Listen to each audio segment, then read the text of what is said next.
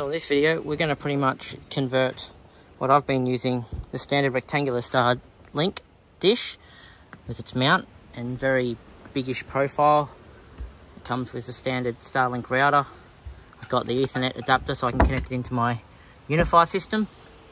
And I'm going to convert this to a flat mount system like this. So basically, we chop this down, put it inside this, and we hook it up to a 12 volt converter system, and then we plug in this into our red arc system, which then will add a button down here so we can turn on the Starlink and turn it off at the press of a button. So flat mount kit's up. I've converted the ends, which are waterproof ends, which go into my jack, which I've also converted, and that runs down and underneath the chassis, up under in here. Probably can see the cable right there behind, and then through the body, and I've Sikaflexed the end so no water can get through. Basically come in here, through under the bed, and into this adapter here, into my PoE injector. So this unit here basically replaces this in terms of the power. So the Wi-Fi, I'm not using part of this. I've got my own Unify system here, which I'm going to be running the Wi-Fi off. But the power this normally injects from the 240 is now being done by 12 volt. And we'll be able to basically turn on Starlink by just pressing that button there. When I turn that on, you'll see the unit turns on and injects power. So I can basically decide when I want Starlink to work or not. If I have just this on, this will turn on the 4G. And essentially, if I've got 4G signal, I'll be able to use the internet. If I don't, well then yeah, I basically flick that on. This will power up and turn on the Starlink. Starlink in, 12 volt in, and Ethernet out, which goes into my 4G system in the cabin. The kind of whole point of this is that I could just leave this going and turn it on and off when I need it in a cleanish setup. I have been dubious about how this will affect signal coming in over here, but I did a test last night, and right where it is there, it seems to be pretty happy. I woke up this morning after 12 hours of running it, and it gave me no obstructions or anything it gave me a few small obstructions, but nothing major. It reported back there was technically no obstructions. I did think about mounting it on this side, because this is a non-passing traffic side. The problem is with that, the fridge is here, and I'd have to then cut into the insulation, which I didn't want to do. Where the other side, it's actually just a through and through, so I'll easily be able to put a bolt and some silicone and seal it up. So that's the reason why I went traffic passing side.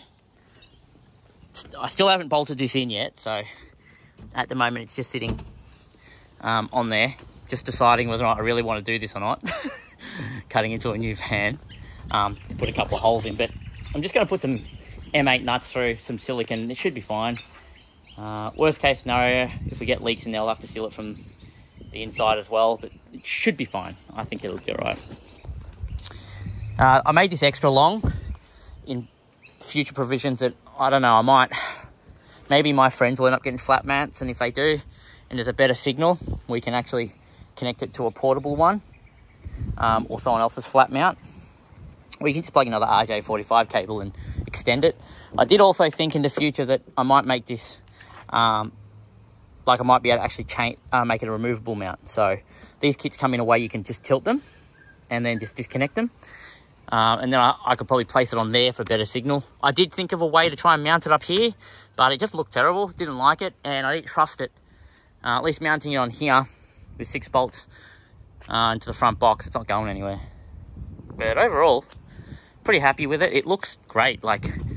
This will basically hide in behind here, and this will hide in behind here, and you won't even see that. And this cable will be looped up behind in there. Now, this, I don't know what the story is with this. This is some type of magnetic thing that was on the Starlink cable. Don't know what it does. It could be a stopper just to stop the cable from coming out. I'm not sure. So I've just put it back on, for testing, and I'll remove it and see if it makes any difference. I've also put a cable tie on the inside where this has come out here, so this cable can't be pulled out. But fingers crossed, we'll see how it goes. Testing. Worst case scenario, if this doesn't work, I might have to raise this a little bit. I don't know. It's all testing, experimenting for now.